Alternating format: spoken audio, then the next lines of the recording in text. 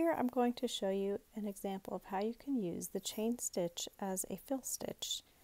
So here you can see an example of the chain stitch used as an outline, and that's really how I start a shape when I want to fill it in. So first I'll stitch just around the outline, and then when I get back to the point where I started, I'll start stitching right next to it, continuing the chain stitch.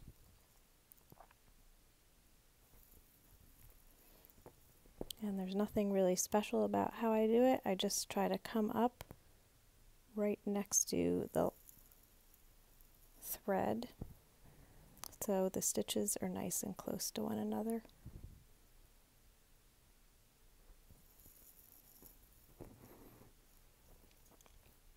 This makes a really nice texture, and it's just a different way to fill in objects if you want to add some variety to your embroidery.